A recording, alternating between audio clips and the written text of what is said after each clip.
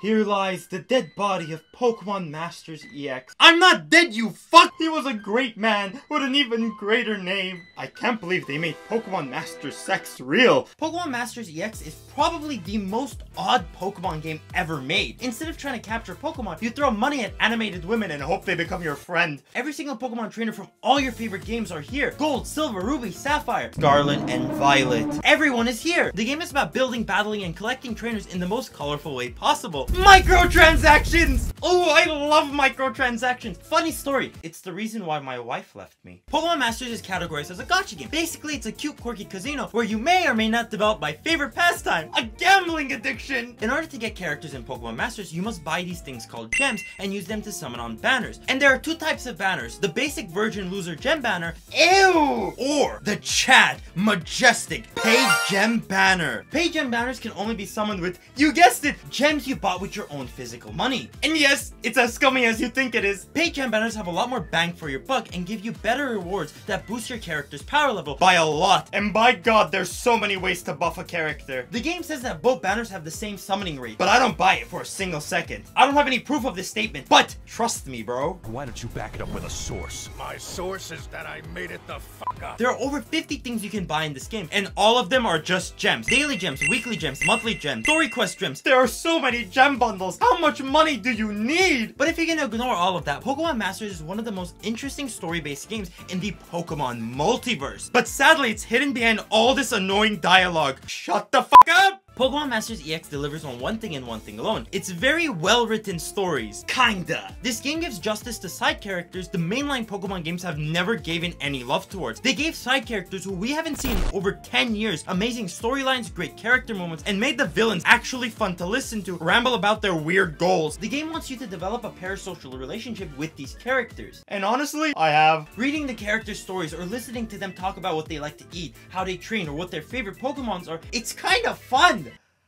Oh my God, I'm so lonely. But all this comes to a grueling pause when you actually play the game. And holy Arceus, the gameplay sucks butt. There are two major issues with the game. The gameplay is boring as hell and the visuals suck ass. I mean, what the hell am I actually doing in this game? 90% of the time, auto mode knows how to play the game better than I do. Yes, I know I'm supposed to read these characters' synopsis, but it's so boring. I just put in my strongest characters and they just wipe out any event. I can get into the nitty gritty of it, like what are nukers, what are synergies, what are weather teams, but all of it is just boring. 4 years ago, Pokemon Masters released their first trailer ever, and it was hype! Free Pokemon game that I could play as any of my favorite Pokemon trainers? Sign me the fuck up!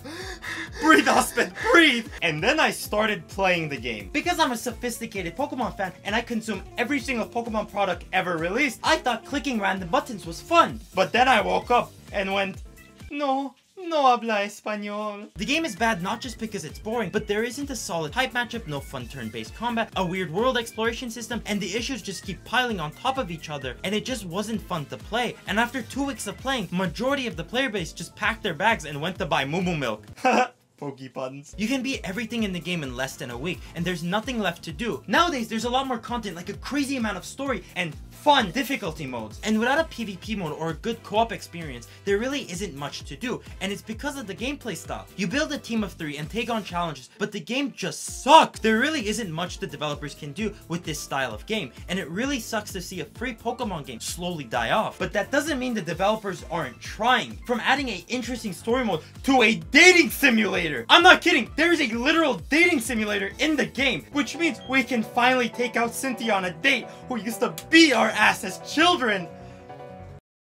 There's also one more issue. Remember a few years ago when the Pokemon Company came out with a formal statement saying they're going to be working on animations and making the game look a lot more polished? Yeah, apparently this game did not get that notice, because wow, this is ugly. Anyone with 2 brain cells and a slightly working eyeball can tell you the animations in this game look bad. I don't just mean the battle animations, but the story mode visuals are so bad. For instance, look at this battle between Giovanni and Silver, where it's supposed to be this intense battle of father and son, but instead it's just...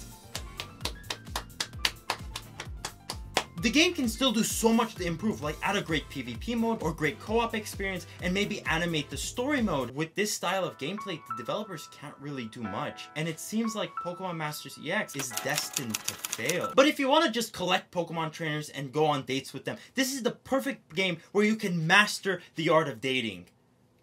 Oh my god, is that why it's called Pokemon Master Set?